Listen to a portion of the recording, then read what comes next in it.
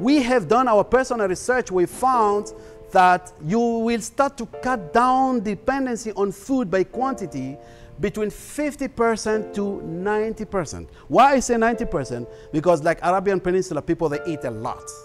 If you may have realized, you know, they like to eat a lot. Here people are so cautious about what they eat. So that there I found that it's up to 90% of the volume of the food they take. Here we can say maybe 50%. And we'll explain why that you will substitute your food intake, and you don't have to be worried with the food that you take, because you cannot avoid. You're invited in a party, you go in a hotel, you travel, you cannot control the food that you take. It's becoming irrevocable. Today the food we eat, this food is coming from the farm till the time it reaches the consumer. It has taken so long time but scientists, they were able to prevent famine. That population of the world has exponentially exploded from 700 million 300 years back to 7 billion, or now 7.4 billion. So it could end up human could eat human. So we have to be thankful to scientists about the food preservative and all these things. But we pay the price of these chemicals. But now the hot water is now come to help. Now we live our life, we enjoy the food we take, but we cut down the food we take. We rarely eat lunch or dinner or breakfast, but we cut down.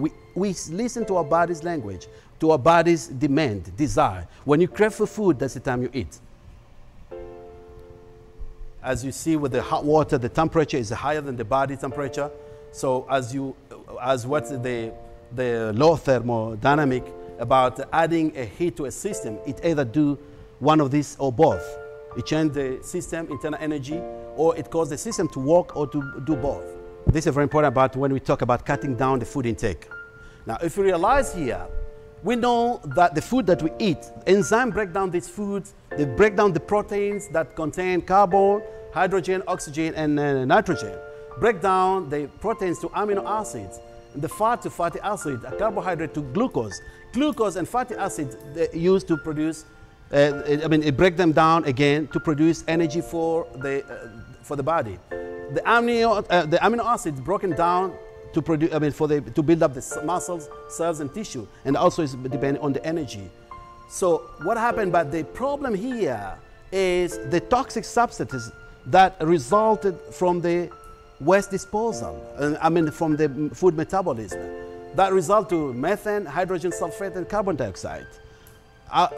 What I realized that most of the disease, most of these radical cells happening, free radicals, because of this, the toxic substance. So what happened when you start to cut down the food intake and you substitute with the hot water, you realize that the hot water, you have the clean energy to your body that's non-toxic.